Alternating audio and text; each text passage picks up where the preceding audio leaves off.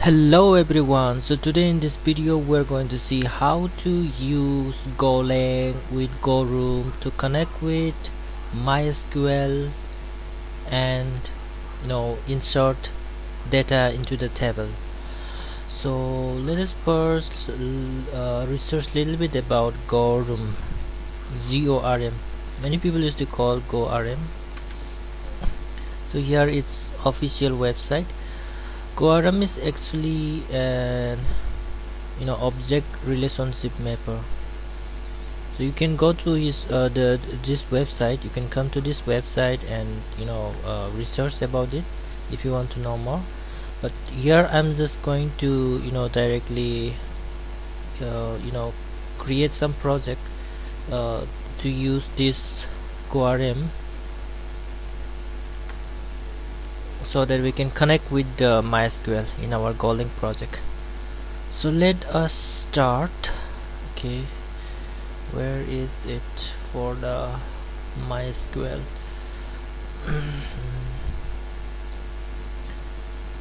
Okay, for MySQL, where is it? Okay, let us search GORM MySQL. Okay, connecting with the MySQL, we're going to see this. Okay, for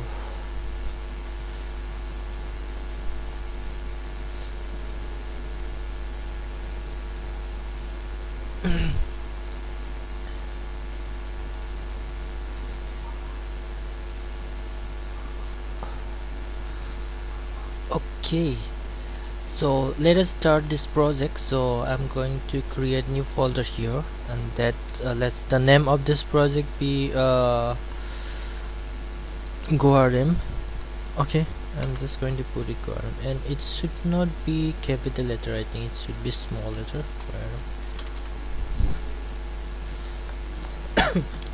I'm sorry, I have a little bit cough. Okay, now let us open the Visual VS Code.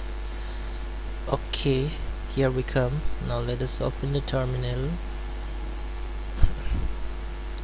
Yeah, and now let us first create the main.go, which is the main file, which should be in our Golang project, and then let us do some go mode init. Let us create a project, and name the name of the project will be GORM return joy. We can put like this, no problem. So when we get a new file here, that's go.mod. When we click here, this is our project name now.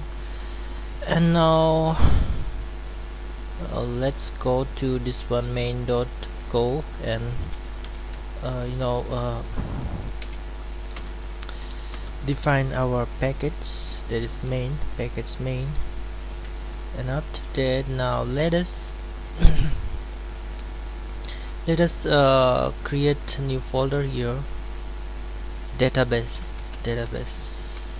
where we are going to put our MySQL connection using GORM. So db.go, and now let us now we have this one. Let us mention the package first. Package is going to be database, and now let us install the GORM. So to install GORM, you need to go, let us clear this, go get gorm.io, GORM. Okay, now GORM is installed. Let us clear it, and then again now install the MySQL driver, GORM MySQL driver, which is go get gorm.io driver. It's correct, is driver, yeah, and MySQL. Now it's downloading. Let us first now it's downloaded complete. Let us create. After that, we need to write go mode tidy. Whenever we import some new libraries, it's better to execute this command, go mode tidy. Now let us start writing our functions, because when we come to the go mode, go sum here, where is it? Okay, here I didn't see anything. Why? I don't know. But still, now we're going to write the main function. Let us go to the GORM website. Here in this github.co GORM MySQL, I'm just going to copy this actually, because I don't want to write this. It is too long. Even we cannot memorize this one. So there's, you note this down. First here we have imported this one, GORM drive MySQL, and then GORM, and then this is the DNS. Okay, so this should be, I'm going to make a little bit edit here, because I'm going to do encapsulation here r. Okay, and here also I'm going to write bar, and this should be capital letter, guys, because I have to use this in another other files. So db connect, and this should be db error, db error. Now this one is, I think, okay, so here is, I need to remove that. And now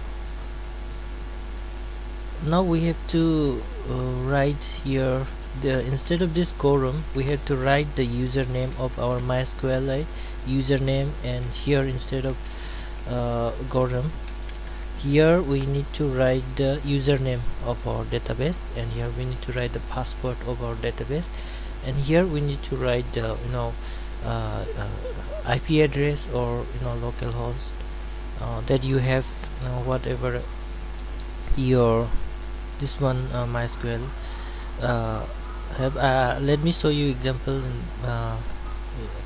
So this is my MySQL. Okay, I have installed jump, and this is I got from the jump. So here I have a localhost. This is the URL of my this one database. So this localhost should be written here instead of this one, and instead of this GORM, we have to write the name of the database, that is this one, this database we are going to connect here. So let us start writing here. Root is my password, and because it is a default PHP my admin, I don't have any password. But if you have any password, you can write pass1 like this, but I don't have any password, so I am putting it blank. So, and my URL of my database is localhost. We can see here, I can come here and see it is localhost, and my database name is test, so I need to write here test. Okay, here this should be the test, because this is my database name, and left others as it is. So I have saved it, but here I'm getting a little bit errors.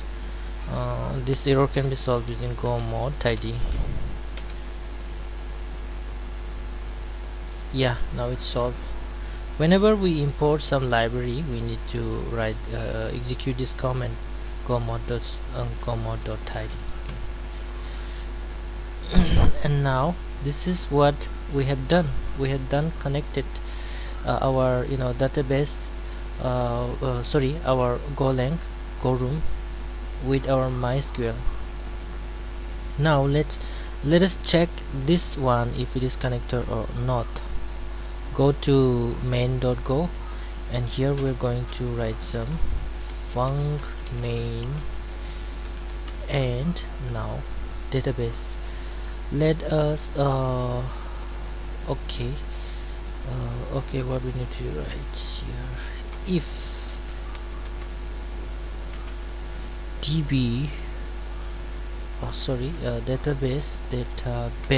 Okay, it's already imported here, our database dot db error not equal to nil,